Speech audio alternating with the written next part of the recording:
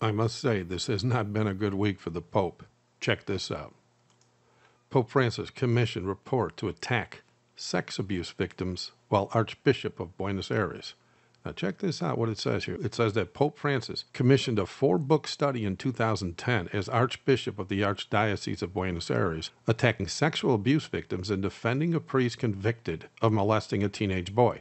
Francis, who was then known as Cardinal Jorge Bergoglio, asked a lawyer and jurist by the name of Marcello Sansonetti to carry out a more than 2,600-page study encompassing 4 volumes for the Argentinian Episcopal Conference to discredit the alleged victims of Father Julio Cesar Grassi.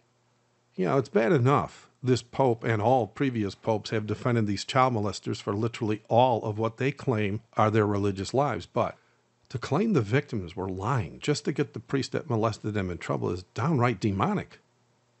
You know, as the article stated, even though then Cardinal Bergoglio, also known as Pope Francis today, even though he commissioned a 2,600-page report slamming the victims to try and help a child molester escape jail, the court didn't fall for it, and the priest was convicted and sentenced to 15 years in prison. You know what most fail to realize is, as I posted in a video years ago when the Pope was first elected, as Cardinal, he made it possible for homosexuals to have legal civil unions in Argentina. This is why he defends these child molesters to this day, and the fact that he's pro-homosexual on top of it. What's really shameful today is when he was approached not too long ago about his involvement in the current molestation scandal, he declared boldly he wasn't going to say one word about it. But when he finally did decide to speak out on it, he again chose to defend the child molesters by slamming the priests in his own Vatican that outed him, acting as if they were the ones in sin for exposing the ones that were molesting the children and allowing them to be molested.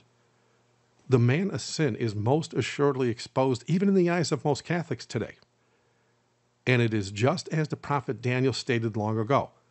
When speaking of the popes in Rome, he said in Daniel 11, verse 37, that neither shall he regard the God of his fathers, nor the desire of women, nor regard any God, for he shall magnify himself above all. In this one prophecy alone, we see 3 main fruits of the popes of Rome are as follows. Number 1, they have recently been exposed as devil worshippers, which means they do not worship the God of their fathers, nor regard any God for that matter. Number 2, 98% of the Vatican prelates are in fact homosexual, which plainly means they have no desire for women, as Daniel said. And finally, number 3, all popes have declared themselves God on earth in writing, thereby magnifying themselves above the God of the Bible. Christian prophecy is that accurate. Thank you for watching. God bless.